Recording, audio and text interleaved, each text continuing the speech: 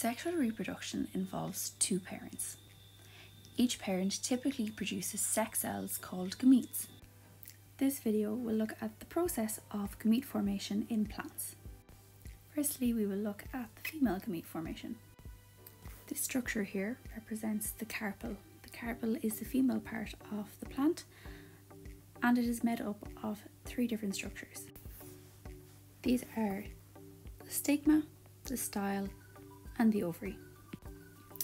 The ovary contains ovules which produce eggs as a result of meiosis.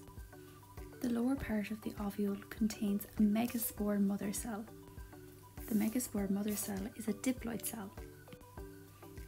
Female gamete formation begins when the megaspore mother cell divides by meiosis to form 4 haploid cells.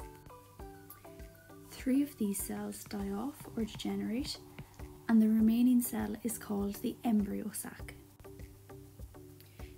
The nucleus of the embryo sac divides by mitosis 3 times to produce 8 haploid nuclei. Some students do get confused from how it goes from 1 nuclei to 8 nuclei, so I'm just going to quickly show you a little schematic. So here you can see that the embryo sac underwent mitosis once, twice, mitosis 3 times to form 8 haploid nuclei.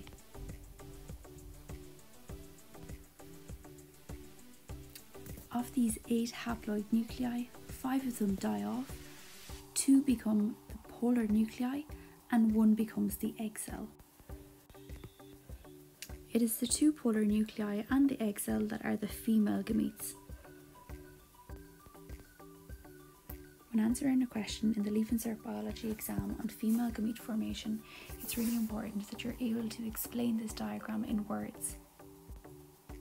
I hope you found this video helpful.